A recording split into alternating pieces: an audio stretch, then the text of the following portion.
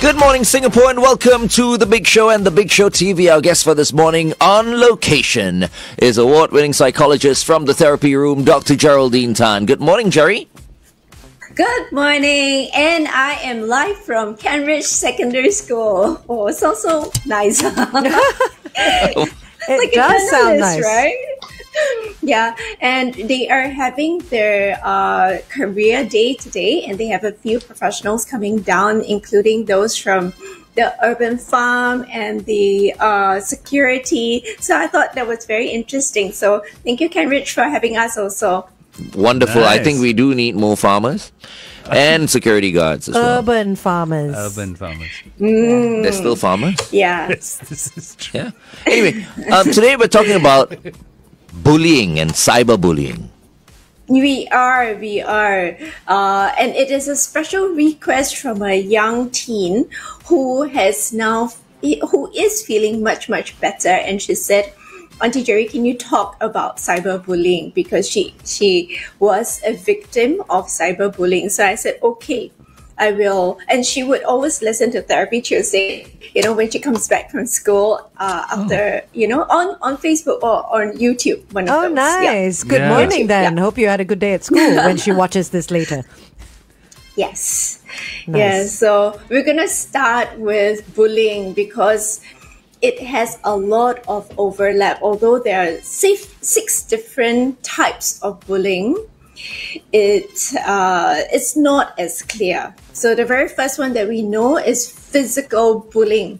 So physical bullying, we have them hitting you, kicking you, tripping you, especially if you're in school, It can also be, and this is something very important for the students to note, hand gestures. So if you put up a middle finger at someone, or if you do, I can't even repeat it, you put a circle, then you put a finger through it, yes, it has been circulating, and it has been, I'm horrified. It has been circulating in the primary schools. Oh, no. So I want to highlight that so that if somebody does it to you, you can call it out.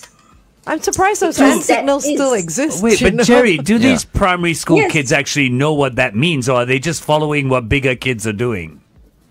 No, so I don't know where they are, seeing it, finding out, or whether it is a TikTok thing. But I thought it was a very local thing, but, they are still doing it.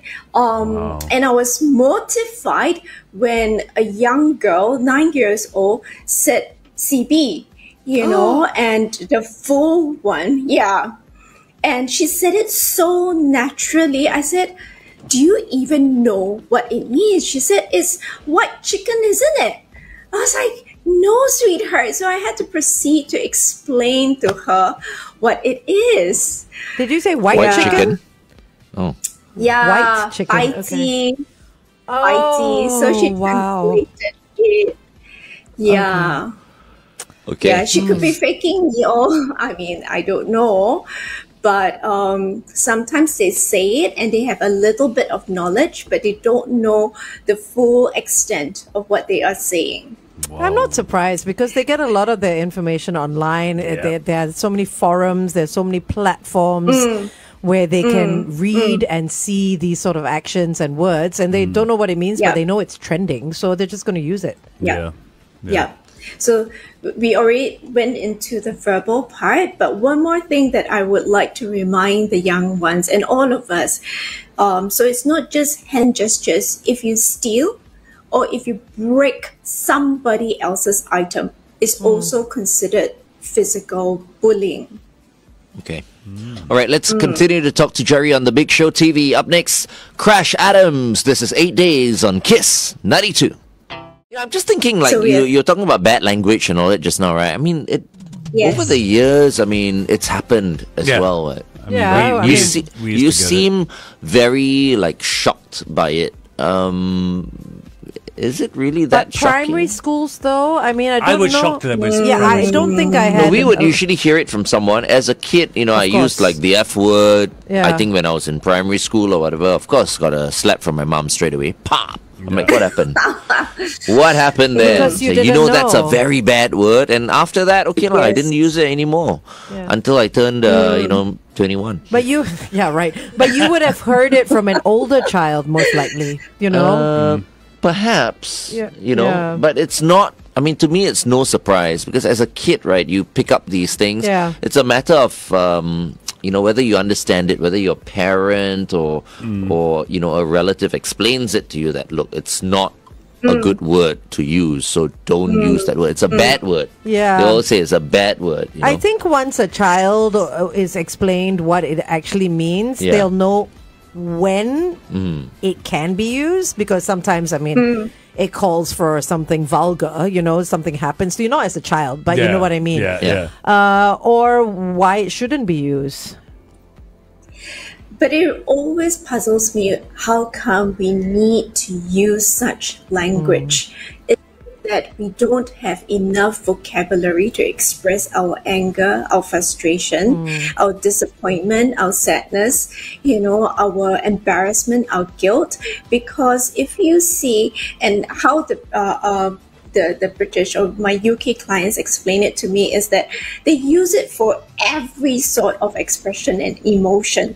You talking about the kids or what? The kids, yeah. No, Oh, the adults. the clients from UK. Oh, The clients from UK. So Okay. they use the F word very For everything. liberally. Yeah. Yeah. So so how they explain it to me is that it is for every emotion and every expression, and they will just pepper it. So that's their culture. But when we are talking about Asian culture, we're talking about Singapore, and these children use it deliberately onto another person, and not the way the British use it in any sort of context. It's like our la and our ma, and they just pepper their sentences, right? But our children use it onto another person. Does it mean that they do not have the vocabulary and we need to teach them the correct vocabulary? That's my thought. Yeah, no, I get what you mean. It could possibly be, but it's also, I feel like it's such a vulgar word in our society that they're using it with such hatred, Yeah. Yeah. Yep. It's like when I lose my cool, right? Michelle will turn to me and go, "Can't you speak English? Is that all you know?" But it says adults, we can do anything Yes, we want. You see, yeah. that's the thing. I'm talking about kids here. We know. When we were kids, there were many things we couldn't say or do. Yeah. And that's the life of a kid. Yeah. Right? Yeah. I mean, I use the F word quite a bit, in my adulthood, right? Yeah. It's like for certain things. Yeah. I'm not justifying it, but look, I'm an adult. I can say whatever I want. As Yeah. long as I'm not using it all the time, if it comes out once in a while, or I'm using it on someone else. As long as you're not using Yeah. it on someone else. Yeah. It's just an expression because I'm frustrated with something or whatever. Yeah. It's okay.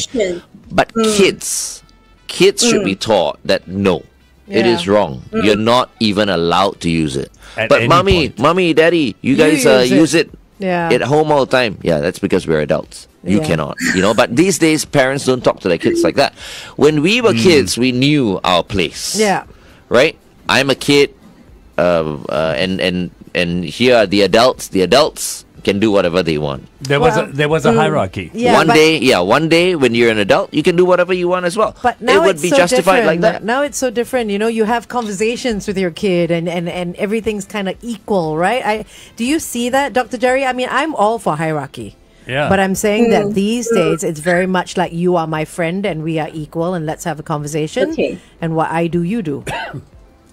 So how I hold would on, frame hold- it is... Okay, hold on, hold Jerry. your We're thought, going hold back your on. thought. Good morning, Dr. Jerry. And today we're talking about bullying and vulgarities. Which I would say it is a form of bullying when you use it on someone else, right? So earlier on the Big Show TV, we were talking about how liberally children these days are using vulgarities. Some Yes. may know the meanings behind them, some may not. But we were also comparing it to when we were growing up, how kids would know their place and know when they had to speak or could speak. But these days, parents have a more equal relationship with their children in terms of an open communication, and we are friends, and what I do, you can do as well. So what's your take on that? So I would say, and I would frame it in the way that whether you're an adult or a child, to know when to use it. So we agree we don't use it on another person, but when do you use it? So and I'm very appreciative, whether it is the adult client or a student that comes into my space and they say, can I swear? And it's very interesting because the student would say, sorry, Auntie Jerry, it just came out, and they apologize for it. But it is an expression of frustration, of anger, and perhaps they needed to get that out. And it sounded, and they needed to use a word, and they ask for permission. So when they ask for permission is granted, they go ahead and say it, but it's not on me. And I understand that. Right. Yeah. But that's so funny, asking for permission to use. No, I like it because they're in an environment where they need to ask for permission. I think they feel that. But do you think that these same kids would ask for permission outside of your space and say, to their friends or anything? Is that how they were brought up?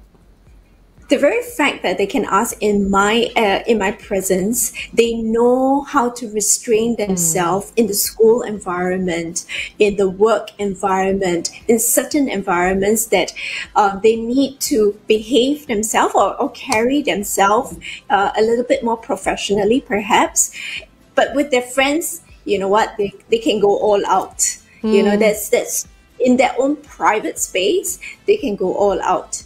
We're not going to restrict them. Do the adult clients ask permission before they swear? Or do they apologize for it? They do as well. Okay. Oh, that's quite something.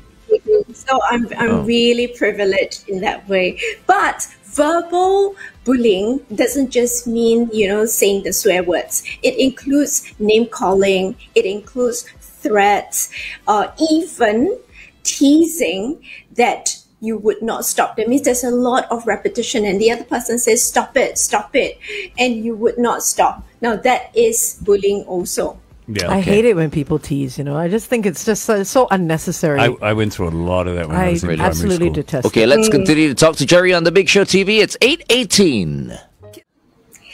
So there are 3 more. So there's sexual. So sexual bullying is sexual comments, and sexual jokes, name calling, crude gestures, spreading sexual rumors. I think if we remember, some of these bullying can cross over to one another. So if you're looking at deep fakes and you put somebody's face onto a nude body, that is all bullying. So it is both sexual as well as cyberbullying. Sexual can also include touching somebody without their permission, just grabbing someone. So we talk about like molesting. We talk about inappropriate sort of touching.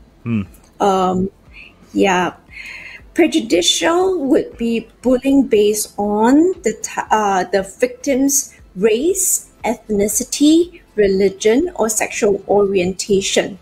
So that's being prejudiced. Yeah.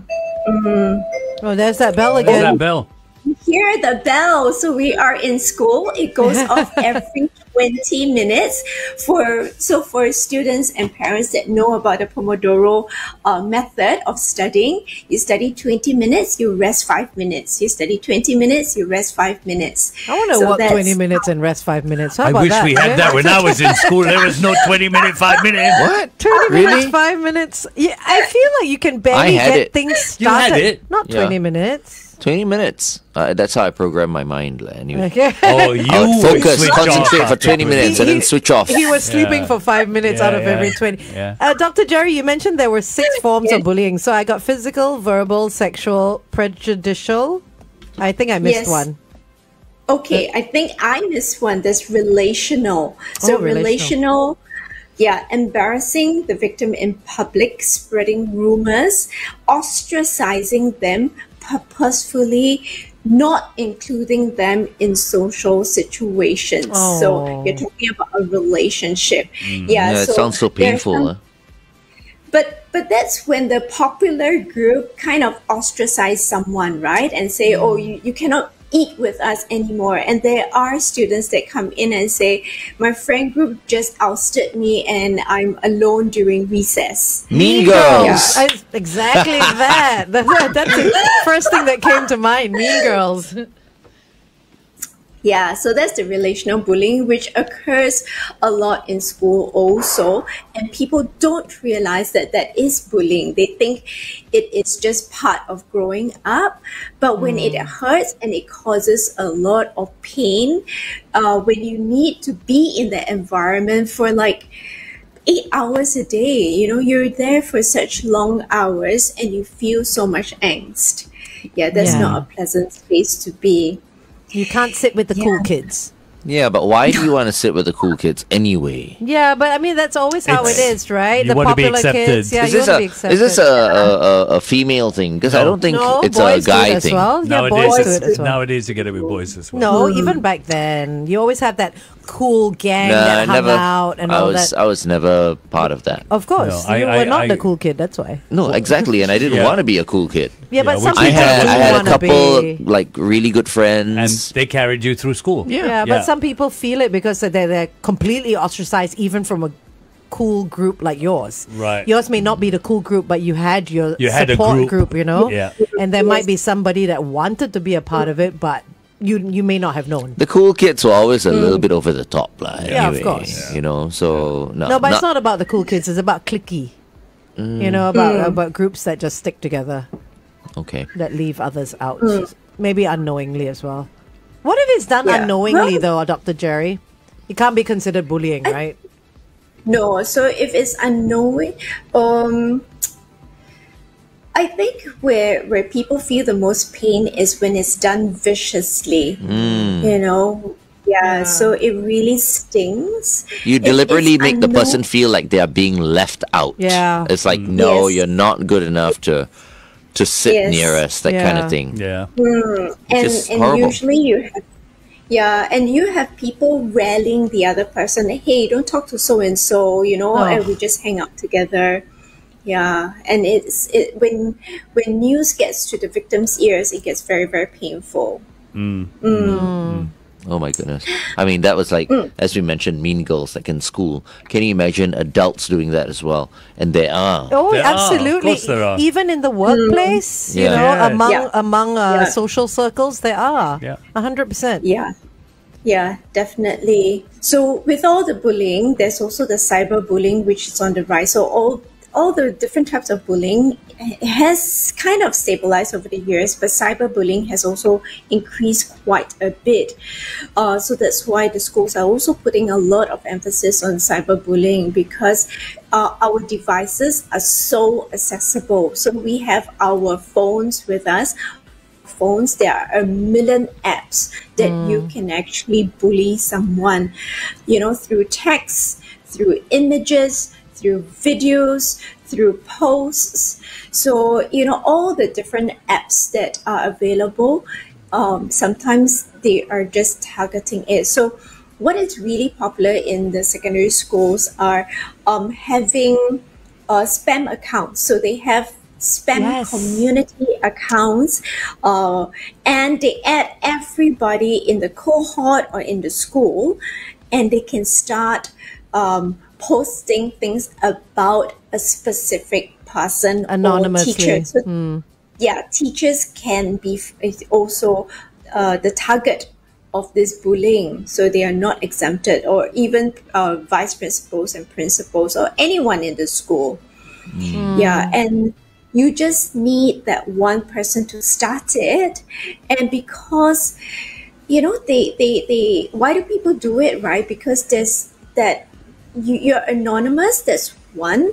You garner a lot of likes for it. So if you are trying to hunt and sniff out likes, and you put up a very jarring post that excites the people. It doesn't have to be true. And everybody starts liking it. And you are fueled by that confidence that everybody is behind you. You would do it again. Okay. Going back on air. Stand by. Can I say that having green tea in the morning is the most horrible thing ever? Oh, no, is it really? I was just trying to be a bit healthier this morning. Yeah. Usually I have like two cups of coffee during the show. Yeah. Today I said, no, Yeah. I'm going to have 1 cup of green tea. Oh my God. You regret it. Oh, my goodness. I'm not a fan of green tea. I Oh love my God. green tea. No, a Japanese Absolutely restaurant is fine, but Yeah. in the morning. In the morning, Yeah. it's a bit hard. So, Dr. Jerry, we're talking about Yes. bullying today, and we've already covered quite a bit, but we're now on the sixth type of bullying, which is cyberbullying. Cyberbullying. And you know, Jerry, we're talking about the victims, the people being bullied. Moll Yes. has come onto our Facebook page and she's taken it to the other side. The Yes. person doing the bullying. She says, I Yes. feel oftentimes bullying is deep-rooted and not one-sided, as the bullies themselves aren't in a good environment and may be bullied by someone else in their own life. But it's difficult to keep Agree. an open mind and see this. It's like what they say, right? Agree. Hurt people hurt. Yes. And bullies Yes. bully, right? Is this true? Yes. Absolutely. So when I was doing this topic, I did tell the young one, because she will listen to it, and I say Auntie Jerry will also look at the bully side. So why people bullies, one of the reasons that Mo has given is that they may have been bullied themselves and they don't know what to do with that emotion. They don't know what to do with that helplessness. So they then take to bullying to figure out what to do, or perhaps they have moved into like mental health issues, because bullying can cause trauma. Bullying can cause depression, anxiety. There's a lot of fear. You know, am I going to switch on my phone and there's a million sort of posts on me? So there's a lot of anxiety also. So mental health issue is another reason why people then express it, and they assume that it is expressing on their own social media, but it hurts someone else and is traumatic for someone else. So then it becomes bullying. It could be that they are taking revenge using this method. So it could be like, since people did it to me, it validates that I can do it to someone else. Or I'm taking revenge because you stole my boyfriend or girlfriend. I'm going to let the whole world know. I'm going to wave it in public to shame you, to let people know what you have done. Oh, dear. So it is not very different. So the line is very, very thin, right? If we think about what I've just said, sometimes when we have bad service, or when we have something happens in a public area or a service person, you hear some people say, you know, I'm going to write on your Google review so that everybody can see it. Yeah. So my question for us all today is, where's that line between bullying and expressing your opinion? Yeah. Because sometimes unwittingly we become bullies also. Sorry, Without FD. knowing it. Yeah. No, go. We'll true. when we come back, I've got a question for you. I just want to say, like, whenever I feel down or I feel like bullied or whatever, I watch The Godfather. Oh, great one. It's my favorite movie of all It time. is. Yeah, it's so good. Yeah. Kind of lifts you up, you know. And Yeah. it's like, I want to be the Godfather. Corleone. Yeah. Anyway, up next, this is Jenny from Blackpink with Mantra on Kiss 92. So, Jerry, my question for you is, with physical bullying, it's a little different because you can see the signs sometimes. Yes. With cyberbullying, the signs aren't always seen. No. And correct me if I'm wrong, a lot of kids suffer in silence for a long time. Yeah. Why don't they open up? So if I can just give some numbers before you get into that, Dr. Jerry, there's in a Straits Times article in July that said the number has risen to about 74% of people who use the internet have been cyberbullied. That's ridiculous. In Singapore. This is Singapore. And only about a quarter of them reported. This is according to the Ministry of Digital Development and Information. And the platforms that they found, Instagram, TikTok, X, YouTube, Facebook, and Hardware Zone. Because Hardware Zone also has a forum. Yeah. So you even find it on places like Reddit and Hardware Zone and other forums. So going back to the question, Jerry, why do these kids stay quiet? Quiet. Why don't they open up the minute it starts? Sometimes they feel like they can manage it. You know, if I ignore it, it would go away. And that, you know, and that's something we have shared with them, right? Like, don't engage or disengage. If you don't fan the fire, it die down. So, unfortunately, in the internet world, it doesn't work like that. If you're talking about physical bullying, okay, in your face, in person, if you don't give the person an audience, the person is talking to the wall. Yeah. But when you're on the internet, the person cannot see who the victim is. There's no feedback at all. Instead, the feedback comes from the people that gives their opinion, that replies them, that gives them the likes. So whether someone tells them online, hey, stop it, and they text in the comments, or they are told, you know, online, oh yeah, well done, oh, I didn't think of it this way.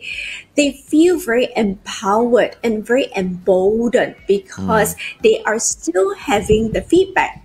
No one is disengaging with them. The victim don't need to engage in this instance, but everybody else engages. Sorry, yes, Angel. No, it's okay. I'm just letting you carry on, and then whenever you stop, then I come in. But I was just wondering, is this somewhat a pursuit of power for the bully as well? Because they want to be empowered by this fuel that, you know, they're fanning the flames from the comments that are given, right?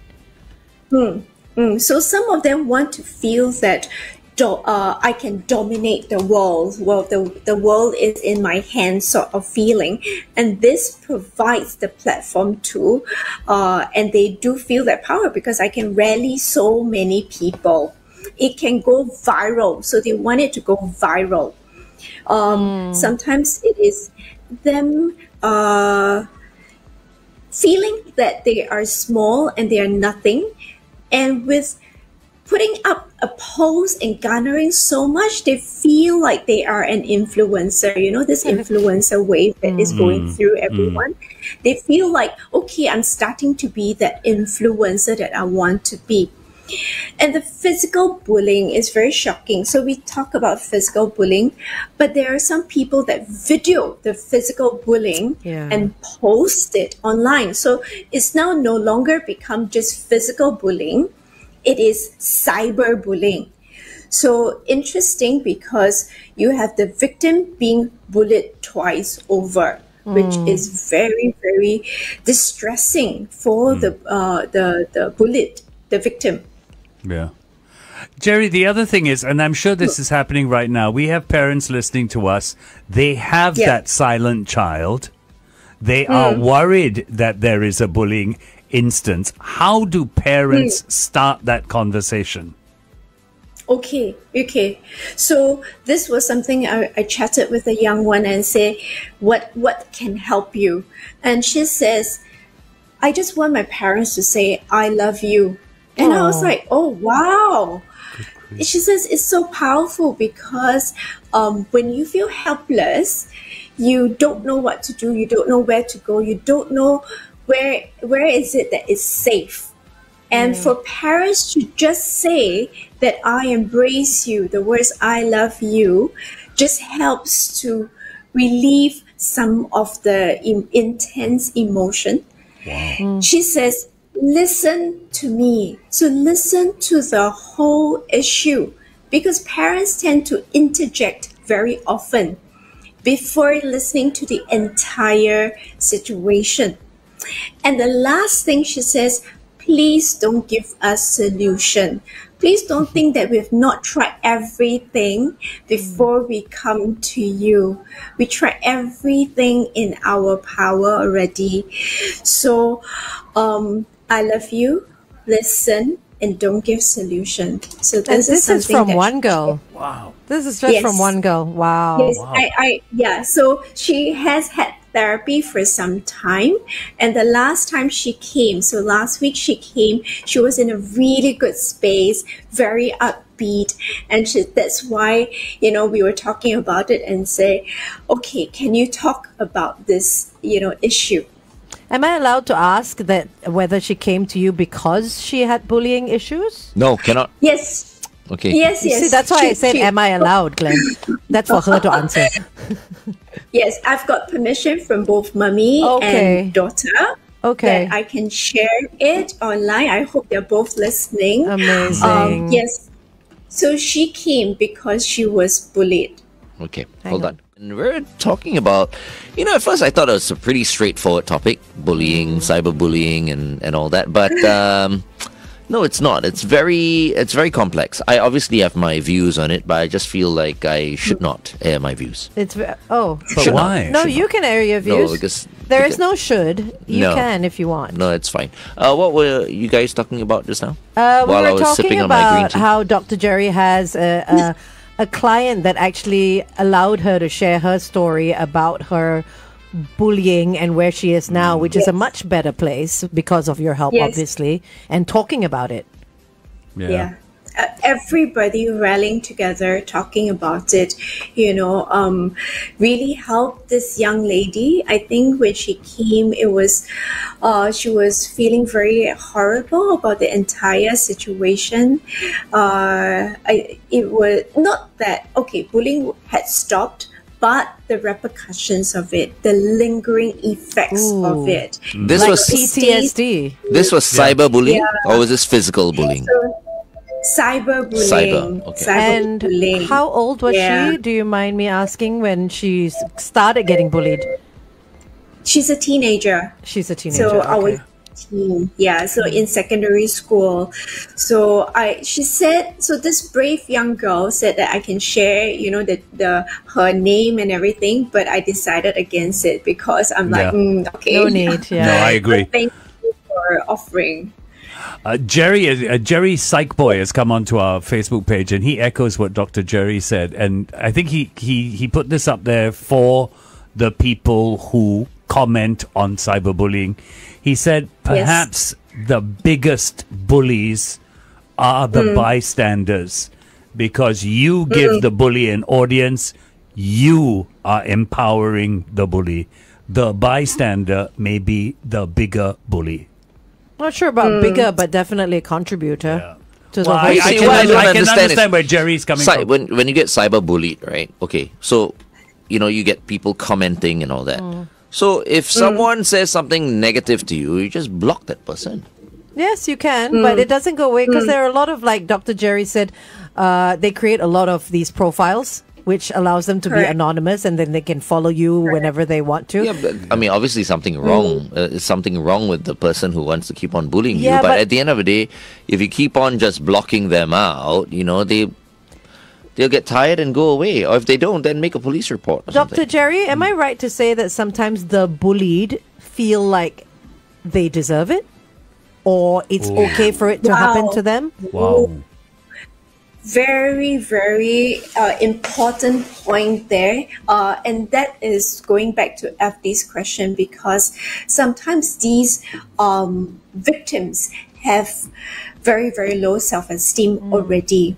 And they are very vulnerable. So they feel small and they feel, can we use the words, they feel like they deserve it, but certainly they feel that they don't have as much confidence as the bully, to fight it, and therefore they feel smaller than the bully. So they feel like perhaps in that situation they are deserving because they're not as good as another person. Wow. I think, Jerry, next time if you need some help, you ask me come down to your office, okay? I will talk to these people who are being cyberbullied. I have been so-called or people have been trying to cyberbully me for years, right? I mean, now I'm the nicest guy. Now I'm the most loved DJ. Once upon a time, I was the most hated DJ. And let me just tell you, okay, it's like online, people were right into the radio station. Nobody has gotten more hate than me. But the funny thing is, I used to thrive on it. You thrive on it, yes. I loved it. Yeah. Which is why I'm saying for someone who is not a public figure, you might get cyberbullied and all that, but it's just a handful of people, perhaps. It's easier to handle. You know what I mean? So, I mean, if you need any help, maybe I can go down and kind of like, encourage them, and make them feel better about themselves. This is our last bit. Yeah, okay. Another topic for the team to go down to the different schools, actually. Physical bullying also you can call me. I will also talk to them. You'll show them how to fight back. No, not necessarily fight back. Only fight back when it's necessary. But no, nothing about fighting, but just how to not completely break down. To continue to be confident and push on. Strong, Dr. Jerry, you usually end with a quote, but before you end with your quote, I have a quote that I saw on Instagram, which I thought would be quite good for today. It says, this is by Jimi Hendrix, and it says, when the power of love overcomes the love of power, the world will know peace. I think that's a Huey Lewis song, I think. No, it's Jimi Hendrix. Jimi quote, Hendrix, yeah. I think we will go with your quote. That is lovely. No. You need your quote as well, please. I want Jerry's quote. Yeah. I want Jerry's quote. I want Jerry's quote. What are you guys, 3? Stop. Quote, not quote, because if you want Jerry's quote, you'll have to take out a quote now. Okay, anyway. I'm wearing no coat. But just for very side boy, the bystanders, cyberbully bystanders. If you're doxing a person, if you're reposting a negative comment, you're already participating in the bullying. So don't even do that. So just a really gentle, not gentle, a big reminder out there for everyone that don't repost bad comments or videos. Just delete it from your phone. Yeah. For sure. For sure. So quote, Polo Coho says, walk away from people who put you down. Walk away from fights that will never be resolved. Walk away from trying to please people who will never see your worth. The more you walk away from things that poison your soul, the healthier you will be. One of my favorite authors. Nice. Very nice. Very nice one, Jerry. I've got a few things to say about that. No, that's okay. No. Okay. Anyway, we've run out of time. No more time, Thank you so much, Jerry. Thank you for having me. And I'm going for the career day now. Yay! Hey! Have fun. Say hi to all of them for us. Yeah, I will. Bye-bye. Bye, Jerry. Bye-bye.